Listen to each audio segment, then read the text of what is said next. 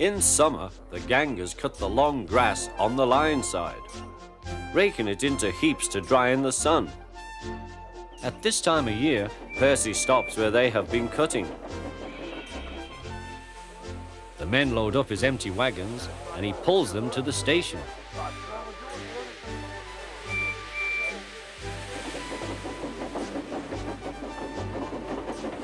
Toby then takes them to the hills for the farmers to feed their stock.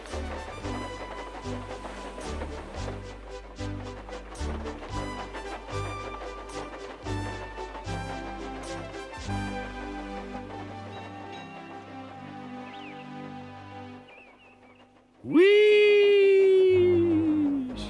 Percy gave a ghostly whistle.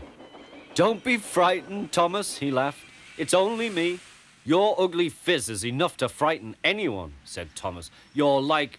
"Ugly indeed. I'm a green caterpillar with red stripes," continued Thomas firmly. "You crawl like one too." "I don't." "Who's been late every afternoon this week?" "It's the hay." "I can't help that," said Thomas. "Time's time, and the fat controller relies on me to keep it. I can't if you crawl in the hay till all hours." "Green caterpillar indeed," fumed Percy. He set off to collect some hay to take to the harbour. "Everyone says I'm handsome, or at least nearly everyone. Anyway, my curves are better than Thomas's corners." "Thomas says I'm always late," he grumbled. "I'm never late, or at least only a few minutes." What's that to Thomas? He can always catch up time further on.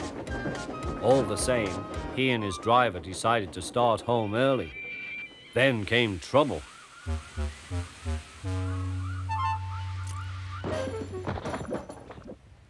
A crate of treacle was upset all over Percy. Percy was cross. He was still sticky when he puffed away. The wind was blowing fiercely. "Look at that!" exclaimed the driver. The wind caught the piled hay, tossing it up and over the track. "The lion climbed here." "Take a run at it, Percy," his driver advised. Percy gathered speed, but the hay made the rails slippery, and his wheels wouldn't grip. Time after time he stalled with spinning wheels and had to wait till the line ahead was cleared before he could start again. Everyone was waiting. Thomas seethed impatiently. 10 minutes late. I warned him. Passengers will complain, and the fat controller. Then they all saw Percy. They laughed and shouted.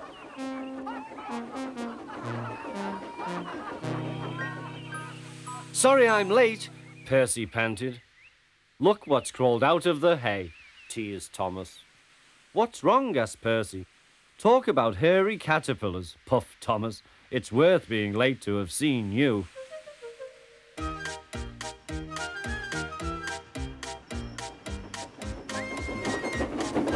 When Percy got home, his driver showed him what he looked like in a mirror.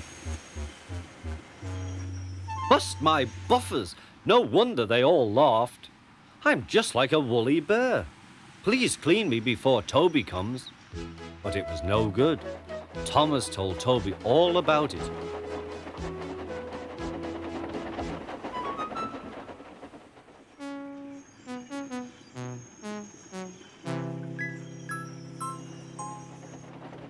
Instead of talking about sensible things like playing ghosts, Thomas and Toby made jokes about woolly bear caterpillars and other creatures which crawl about in hay. They laughed a lot, but Percy thought they were really being very silly indeed.